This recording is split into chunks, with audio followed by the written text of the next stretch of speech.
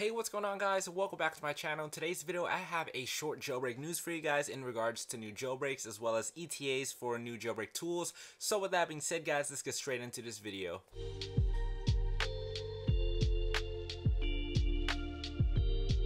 Alright, so first off, guys, go and smash up to 10 likes on this video again. Of course, like always, you guys have been smashing the amount of likes that I've been requesting, so thank you guys so much. Don't forget to also comment something down below for a chance to get pinned.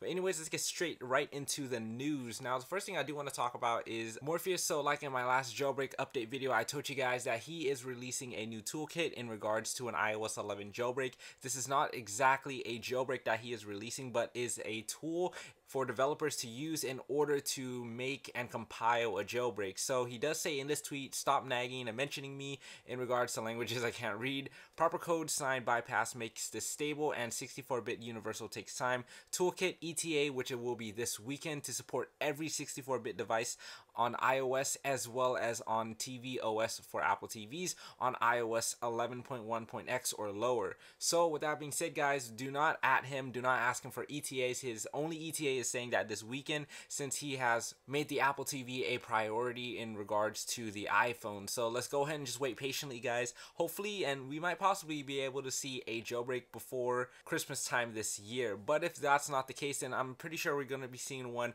at the end of this month as well as early in January. So the next thing I do want to talk about is Timstar in his ETASON jailbreak. Now today he actually released beta 5 of ETASON, which fixes the done jailbreak bug in regards to his jailbreak, as well as he also compiles the untethered deb that you install on his repo in regards to having an untethered jailbreak on iOS 8.4.1. but he went in fact and compiled the deb inside of the IPA as well. So once you guys sideload the IPA, hit jailbreak, it should also install the untethered jailbreak for iOS 8.4.1, so you guys will no longer need to have the IPA for future references in regards to 8.4.1.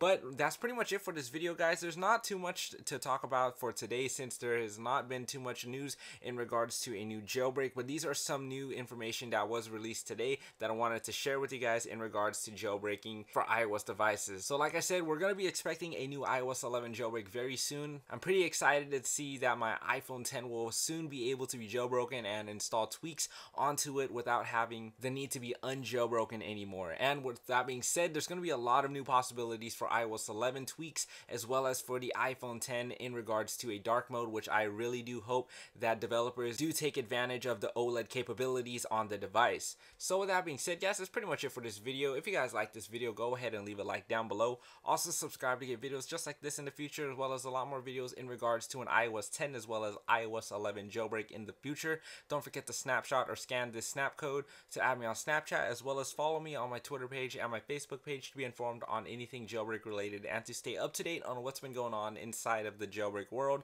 So with that being said, guys, I'll see you guys in my next video. This is EliteAppleHacks signing out.